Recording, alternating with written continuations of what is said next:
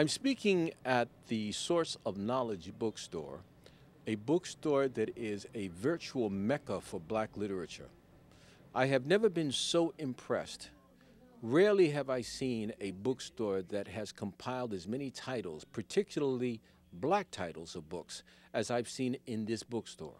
Many years ago in Harlem, there was a bookstore called the Tree of Life, and it had run by someone, I can't remember his name right now, but it was incredible on 120. Every black scholar went there. The Schomburg was in existence as a formal place, but if you wanted a readable book, something where you didn't have to go and get a library card, it was the Tree of Life. This bookstore is called the Source of Knowledge, and the one who started it all, there's always somebody behind it, someone with an idea, is Dexter George. Dexter, how are you? I'm fine, thank you. Dexter, you were born in Jamaica? No, I'm from Tobago. That's right. You had told me that before. You're from Tobago. When did you decide that you wanted to go into books as a profession? Well, really and truly, my whole family really was into books. Really, from New York. You know, we started off on a table in New York. You know what I'm saying? And then we branch off. You know, everybody goes their separate ways. And then I come to Newark over here with this store called Source of Knowledge. What year did you come here to Newark, and why did you choose Newark? Why didn't you choose Brooklyn or Philadelphia or Chicago? Why Newark? Well, we had a small store really in Brantford Place. We was looking for location, and we picked Brantford Place, years ago. That's about 30 years ago, and I meet a beautiful sister, you know what I'm saying, Masani, the wife in my life, and the backbone, one of the backbone behind Source of Knowledge. You're one of the few men who will admit that. One of the few men, black or white or Chinese or Latino, who will admit that his wife is the source of his life. That's an important thing to say, Sonny. God bless you. Thank you. Thank you. All right, so now you have a wife. Now you got to make some money. Yeah, and not only the wife, also I have the second wife, which I call the store wife, which is Patrice. You know what I'm saying? My son is a teacher also. She's a guidance counselor. And Patrice, what I call as the Source of Knowledge wife, which means that she runs the bookstore in the day. Patrice is the political wife. Yes. Yes, yes. This is not a Muslim thing here. No. It's not a Mormon thing here. No. Okay. Yeah. Hard enough with one. Imagine two. Mm-hmm. So, I consider myself as the root, at the foundation, but they are the branches, and you know what I'm saying, that keep the store really going. But why Newark? Well, to tell you the truth, since I met the wife, I realized that this is my home base now. Her family, everybody is living here, everybody's from here, and the community has been the real root that keep up this foundation, that really keep this store going. They really support us tremendously. You know what I'm saying? So I don't even know how to say thank you to my supporters or to the people that really keep us going. So Newark is what I consider as our home. It's our home, it's our community, it's our home base. And this way I think that it's supposed to be. I would never pick another place beside Newark. You can say thank you right to that camera. Thank you to all Newarkers. Thanks for keeping us in business. All right. Share with our viewers your outreach program to schools. To schools, we offer something every month or every other month, depending on how well the funding comes in.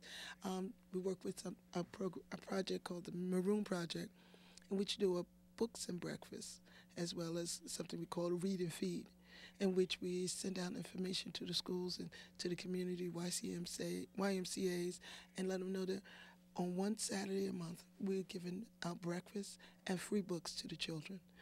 And they really leave with 2 books, because we have books that are donated, and so we give them a free book. This book is a book in which they see their faces in.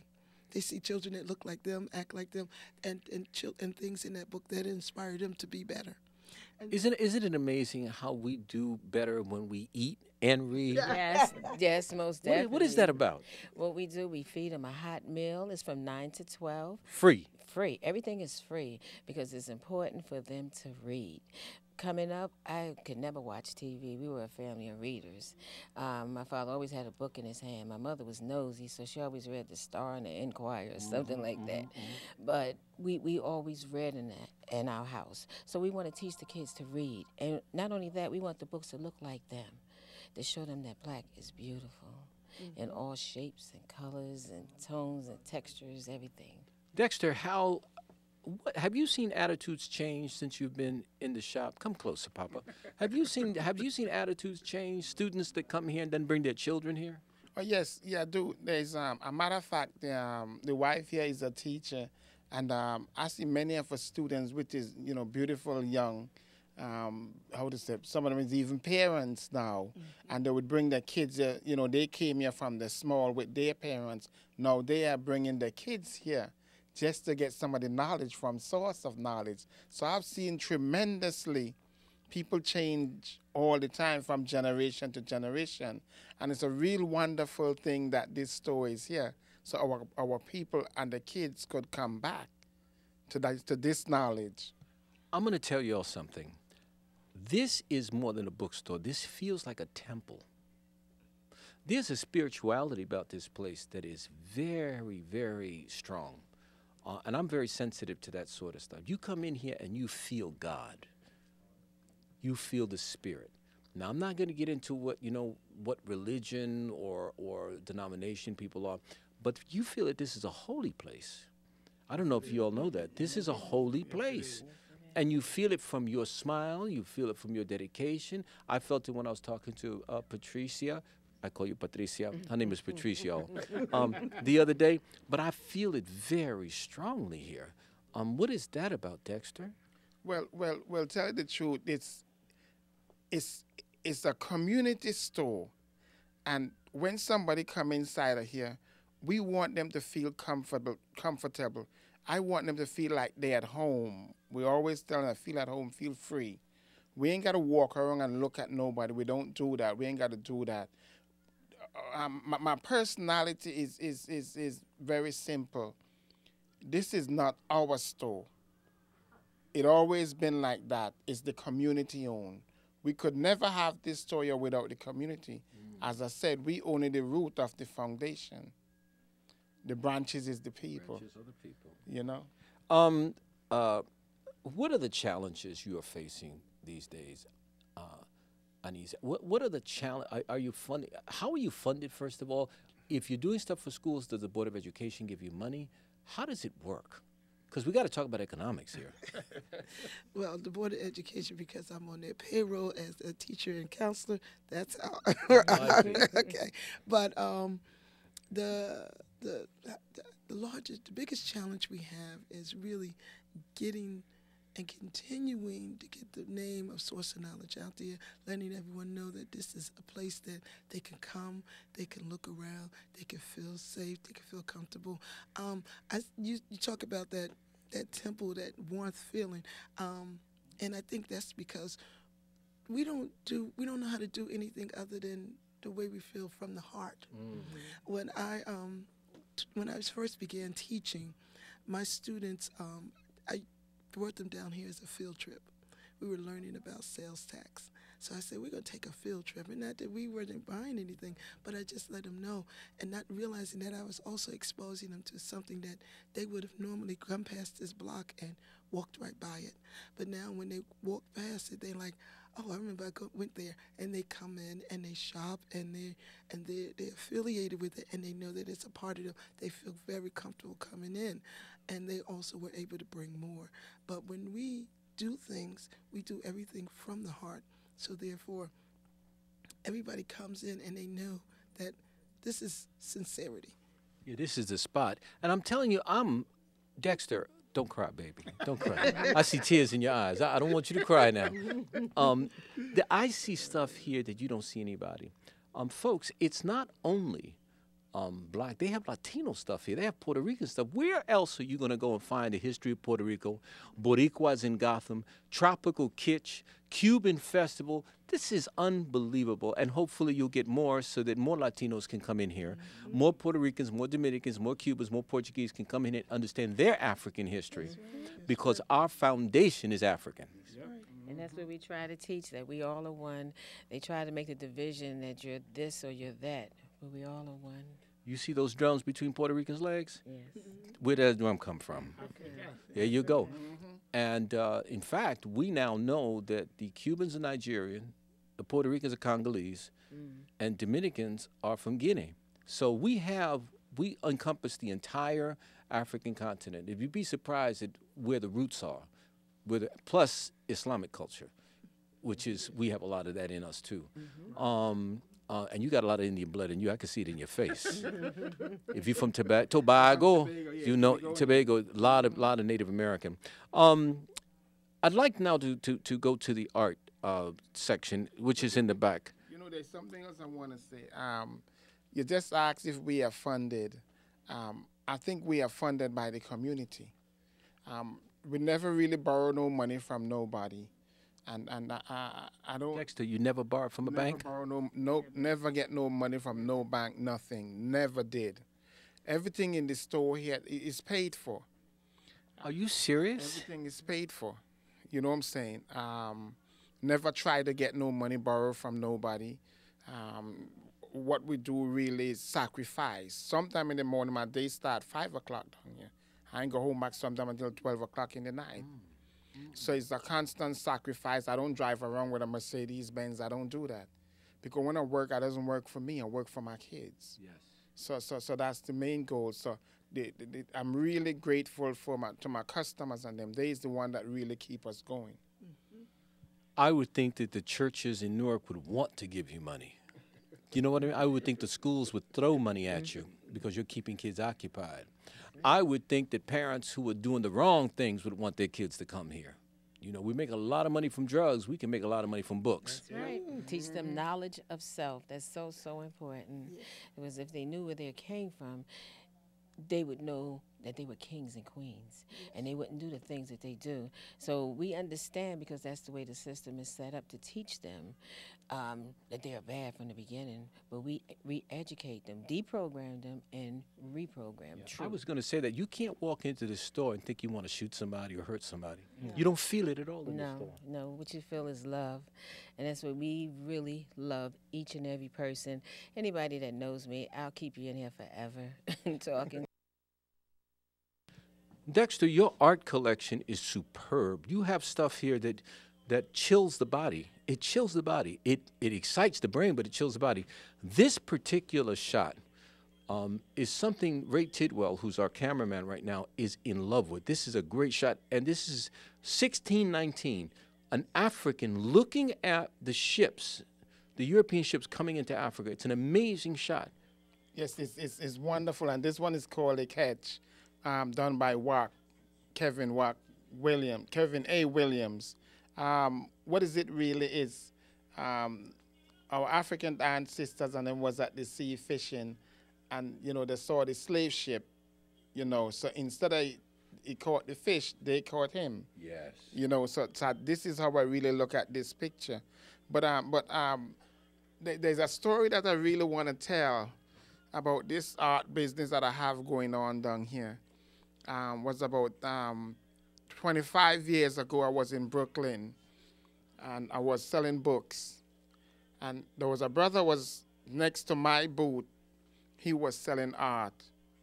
And what happened, I went out of my booth and went and sit down on the lawn just looking at the art that he have, and it just hit me. And I couldn't leave. All day, I had workers was working for me. I just stood outside just looking at what he was doing and just fall in love with the art. So what happened at the end of the show, I bought 50 pieces from him, and then I bring them to the store, and the 50 pieces was sold out in 2 weeks. That was gone. Now what happened, I called him back the next day and said, listen, I want 300 pieces by. knowing that he couldn't fill the order, I went out the road on Broad Street. I get me a caller ID. I connect it to my phone, and he called me from the people that he was buying from. So I didn't really need him again. That's how this picture business really started. I'm self-taught.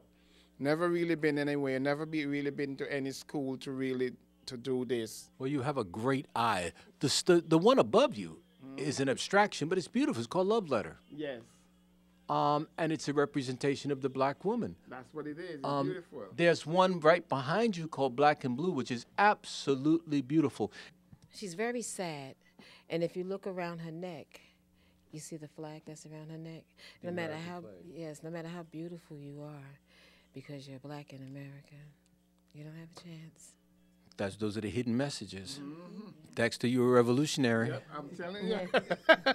You're starting up. Yes, and I have another two more pieces I want to show you. Let's explain Black Tuesday to us. It's by Edwin Lester. By Edwin Lester. And this is during the time Black Wall Street crashed. And if you look closely up to the sign where it says Sunday service, whites only, from 8:30 to 9:30, from 10 to 11, colored, from 8 to 8:15. If you look at his watch says 8:20. He missed his tides by 5 minutes, and that was Black Tuesday when they destroyed Black Wall Street. Yes. It's a deep piece, very deep. And we had a Wall Street in Oklahoma, didn't we? Yes, we did, that they destroyed. And they destroyed it. They went through that town, killed black people, and burnt the town to the ground. It was one of the most prosperous towns in America at the time. Exactly. There was also a very famous film called Rosewood Yes, yes, about Florida. yes. Same premise. Same premise. This is a beautiful shot. Royal Oh, Blue. yes. This is another one that I love. He's one of my favorite. I have like two. This is by Frank Morrison. Yes. Royal Blue. She is absolutely stunningly beautiful. Epitome of a black goddess. Look at the eyelashes. And then what I like about Frank Morrison and his work, he has a lot of subliminal messages in his art. You see that in her skirt is the city lights. Yes. You always see musical notes. He loves musical notes all through her hair. That one, but the one I really want to focus on, The Wish, is another beautiful one. You know those weeping willows we used to blow when we were kids? Yes. She's blowing that, but she's blowing out music. And if you look at you see the music coming out of her hair.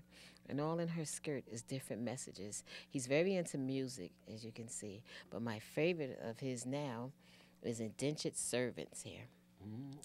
Your art should be a conversation piece. All of us is here in this room, and everybody's going to see something different.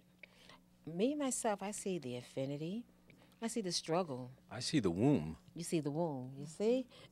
What do you see? I see him coming out, pushing forward. That gentleman pushing out, pulling out. Yeah, or the struggle. But that's what the art should be. Indentured servants. it's called. Indentured service. It should be a conversation piece. I see slavery for some reason. Well, indentured servants were people who came from Britain who had to pay off their debts. The Irish were right beside us in the fields in Alabama, South Carolina, Georgia, and there was no such thing as white people at that point. Race was not a factor until they decided to take the Irish and say to them, you're a little better, and we're going to make you the managers of black people. Okay. All of us have Irish names. McLaughlin, Morgan, McKinney. Dexter has a British name. So what happens is white folks was right beside us in the fields, working. In fact, they had so many rebellions that they decided to divide black from white because black and white were fighting against the slave master. And so this, to me, is a phenomenal painting because the woman could be Latina in there too. Yes. You know, Yes. it's an amazing story. Yes, I love it. I Just love that it. one piece. But like I said, it's a conversation piece that all of us saw something different. Frank Morrison, one of my favorites. Is he alive? Yes, he is. How Very old is much. he? Frank should be in his 50s. No, he's about 40. He might be Yeah, but yeah. Dexter, he's in his 40s, a young man. You have sculpture here too. Yes. This is from That's from Zimbabwe? Yeah, those are from Zimbabwe. That's not malachite, is it? I think that's green certain time. I think it is. Yeah, done by the Shona people. Shona. I will tell you something else. For me, one of the most beautiful pieces here is the one right down here. Melody from Heaven. Look at the beauty of that girl playing her violin. That to me is, I mean, I'm not saying it's better than all of the others, but that is a gorgeous piece.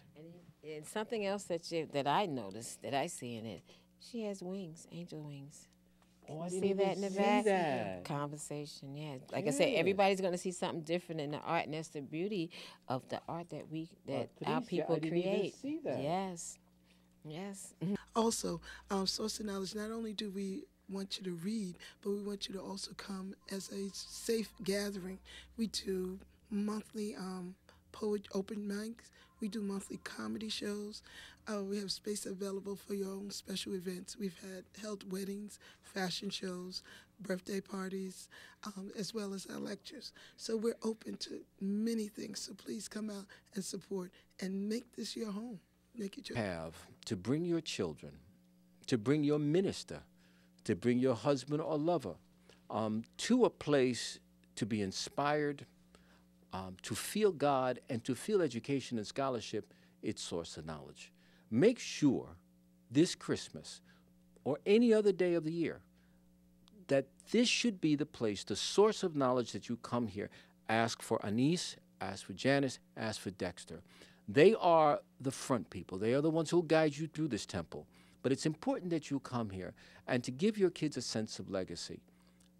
Janice has mentioned before, if you don't read, you're bound to repeat the history of your ancestors. And our history has not been great, at least in this country. But you can find out the history of your ancestors who built the pyramids, who developed algebra, who developed medicine. Remember that all the Greeks got their stuff from Mali. That's right. The African Timbuktu and Songhai. The project started in Mali because they had multi-story buildings. These are things that we need to know about. And when Picasso talks about his art, he always goes right back to Africa. Yes. His cubism came right out of this. Look at this piece and tell me if you don't see Picasso got his stuff from this. Right. So now what we need to do is remember that as we bring our children up. Black and Latino, there's no division here. Black and Latino, recuérdate que ustedes son africanos también. It's the Source of Knowledge Bookstore. We're going to call it the Temple as well. 867 Broad Street, Newark, New Jersey. The number is 973-824-2556. 973-824-2556. Felipe Luciano reporting straight smack dab in the middle of Newark on Broad Street at the Source of Knowledge.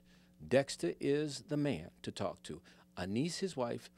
Patrice, his co-wife, we'll call her. Come and check this place out. It is lovely. Peace, y'all.